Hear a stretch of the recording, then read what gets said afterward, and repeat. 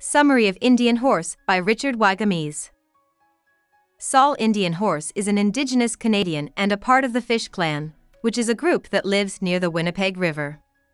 He grows up with his parents, John Indian Horse and Mary Mandamin, two of his siblings, and his grandma, Naomi, in the early 1960s. At a young age, his brother Benjamin and sister Rachel are taken by white Canadians in the area and sent to Christian schools where the main goal of the teachers is to remove the Indian from them. At the time, all Indigenous Canadian children were forced by law to go to these schools. This means that Canadian officials had the legal right to break up families, and they often did this by kidnapping children. When Saul's parents lose their children, they drink a lot and move from town to town in search of work. Benjamin, who had run away from school, somehow finds his way back to them. The family plans to go to God's Lake, where Saul's relatives used to live many years ago. Saul has a mysterious vision at God's Lake. He sees his ancestors having fun and laughing by the water. Then he sees them being crushed by huge rocks. Not long after this vision, Benjamin starts hacking up blood, which is a sign of a disease he got at school. He dies one day while he and his family are picking rice. Saul's parents take Benjamin's body to the nearest town to have him buried in a Christian way, but they never come back. Naomi thinks that she and Saul need to go down the river so they don't die of the cold. Naomi takes Saul through a harsh weather and the wild. The two of them eventually make their way to the edge of the town of Manaki. Naomi freezes to death there in the middle of a snowstorm. Two white men take Saul away from the body of his beloved grandmother and bring him to St. Jerome's School for Indigenous Children. It's scary to go to St. Jerome's. The teachers, priests, and nuns think it is their job to teach their Indigenous Canadian students about Christianity, the English language, and Western rules. They give harsh punishments to anyone who speaks their own language, and they treat small children as if they were tortured if they did even the smallest wrong thing. Some of Saul's friends are killed by beatings or by taking their own lives. Many of the children are abused and raped by teachers at night. Father Gaston Leboutillier, a young, kind priest, is Saul's only protector at St. Jerome's. Father Leboutillier looks out for Saul and tells him he should learn how to play hockey. Saul is too young to join the school hockey team, but Leboutillier lets him clean the ice every morning, so Saul can train on his own. Saul teaches himself how to skate and shoot the puck on his own time. Even though he is much younger and smaller than the other hockey players, he becomes a great athlete. Leboutillier sees Saul's skill and lets him play in hockey practices, where he does very well. But when Saul is on the other team, he is made fun of because he is an Indigenous Canadian. One day, an Indigenous Canadian man named Fred Kelly comes to St. Jerome's and offers to adopt Saul. Kelly sees how talented Saul is and offers to give him a home and a family in exchange for Saul playing for Kelly's local team, the Moose. Saul accepts. He says goodbye to Father Leboutillier with tears in his eyes, and Father Leboutillier tells him that hockey will set him free. Saul moves in with Fred Kelly, his wife Martha Kelly, and their son Virgil Kelly, who is a couple of years older than Saul. The hockey team's leader, Virgil, urges Saul to do well. Saul is a lot younger than the other players, but his skills are so good that they value him. The hockey team plays in events with other Indigenous Canadian teams and almost always wins. Saul, who quickly becomes their best player, is a big reason for this. When a skilled team of white Canadian players invites them to a game, it's a big step forward for the team.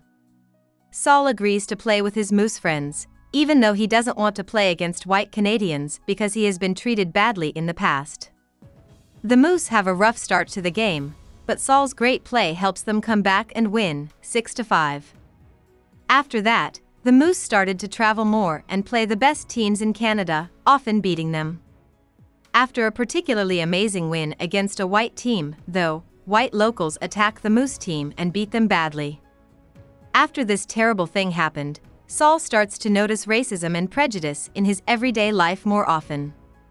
One day, a person who looks for new talent comes to see the Moose train.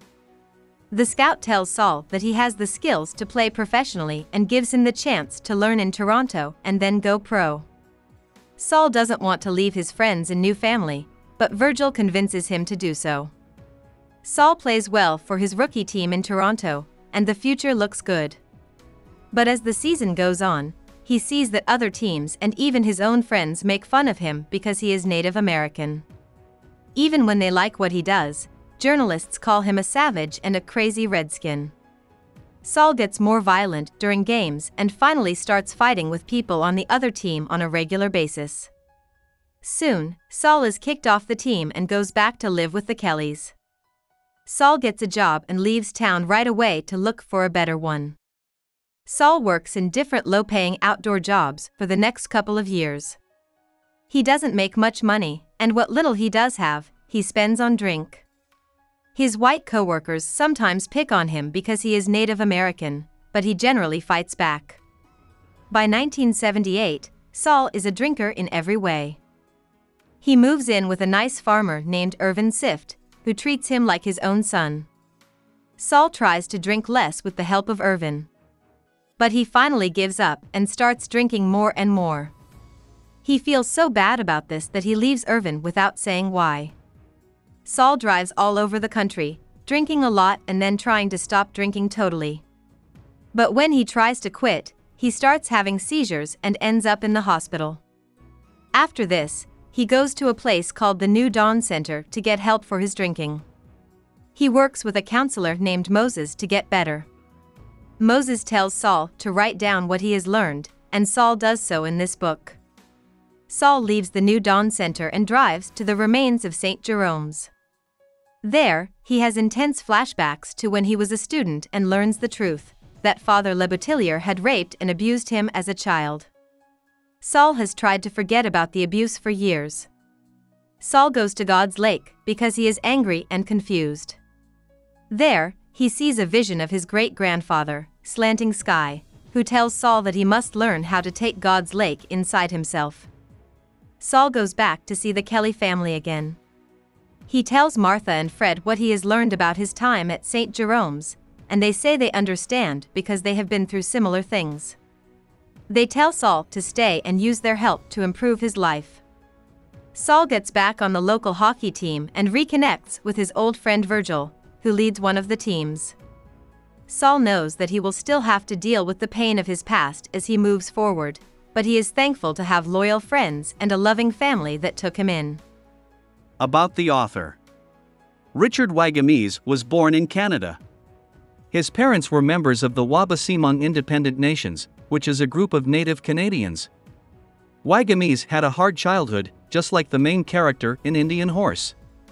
He and his 3 brothers were left by their parents, and he grew up in foster homes where he was beaten and treated badly mentally. Wagamese was poor for a long time and went to jail for a few years. Eventually, though, he got a job writing for a Wabaseemoong magazine called New Breed. He wrote stories for newspapers for almost a decade and got a National Newspaper Award in 1991. In 1994, he wrote his first book, Keeper and Me, which won several awards. Wagamese also wrote 5 more stories, as well as a number of poems and non-fiction books. He died in 2017.